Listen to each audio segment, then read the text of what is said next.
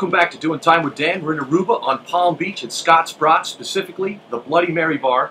That's the subject of today's episode. We're going to make a delicious Bloody Mary here, and that's the whole concept, that you make your own. They have all the ingredients here, and if you're not quite sure, there's also a recipe.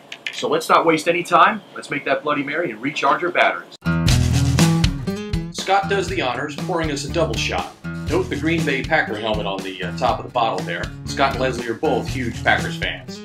Alright, so Scott just poured me a double shot of vodka into a beautiful cup here filled with ice. I'll proceed to make the rest of the Bloody Mary. Our next step is a few shakes of Worcestershire sauce. Take the bottle right here. 1, 2, 3 Worcestershire's in there. And then we need a little bit of hot sauce, because we like a little bit of kick in there, right? So let's go with, I don't know, 4.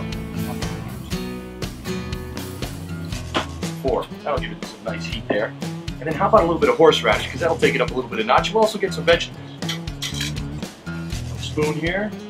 I'm going to call that 1/3 of a teaspoon, more or less. Knock that in the top.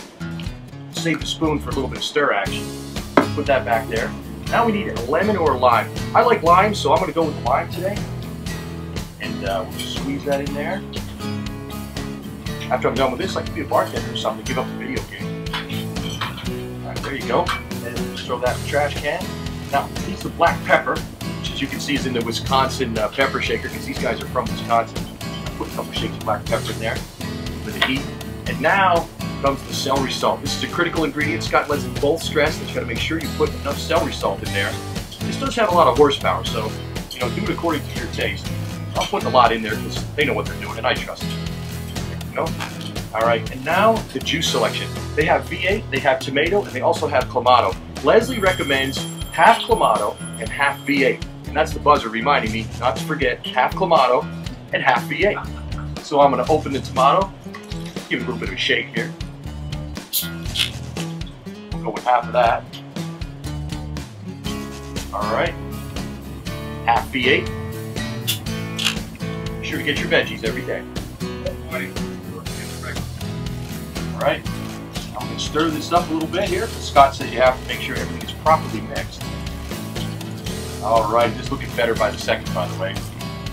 All right, and now we need a little bit of garnish, some more vegetables as it is. I'm going to go with everything today because you like a variety of stuff. I pre-made up my little olive and pickle strip right here. Drop that in the top, and also a stalk of celery. Right there you go. And that will just plunge right in there. That, my friends, is a Bloody Mary made at the Scott's Brats Bloody Mary bar. That's a great way to start the day.